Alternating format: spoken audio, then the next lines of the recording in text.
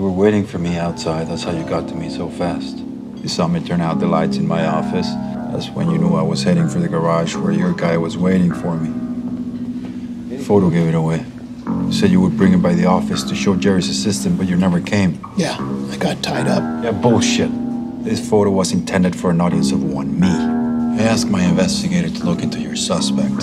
He's got a source in the LAPD. But as soon as he asked about the photo, his source, he just dried up. That's because they asked you about it, didn't they?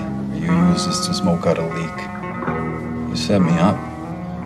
Thought you were holding out on me. You really thought I knew who killed Jerry? I had to consider the possibility. At least now, I know you're being honest with me.